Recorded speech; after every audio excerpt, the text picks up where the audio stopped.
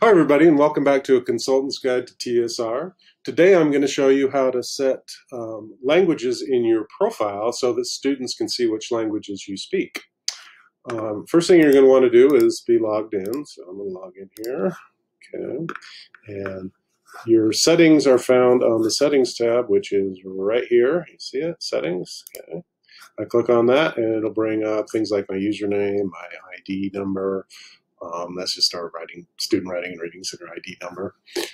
Has my name here. You can change your name. You can also change your email address and your contact phone number if you need to, as well as your preferred location. Thing we're going to be looking at, though, is the Fluent In section here. And if I scroll down through it, I've already set my languages. I set one to English, and then I set one, my other, I want to be fluent in language is Spanish. Okay. Now, you don't necessarily need to set English as one of your languages. It's not going to show up on the kiosk or on the appointment system.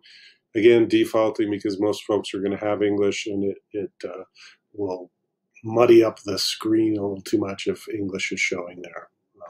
I realize, yeah.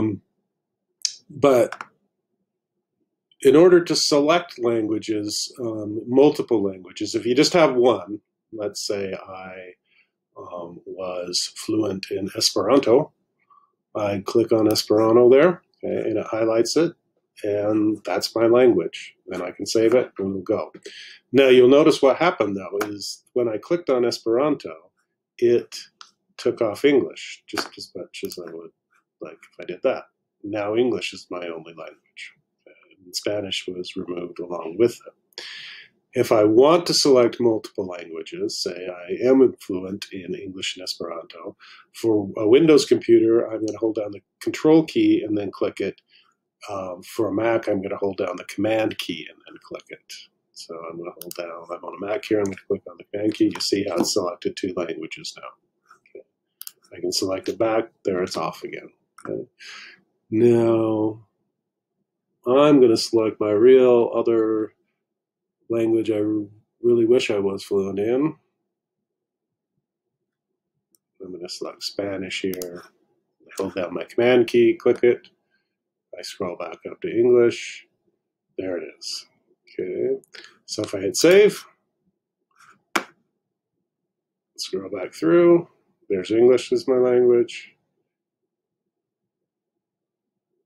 And Spanish is my language.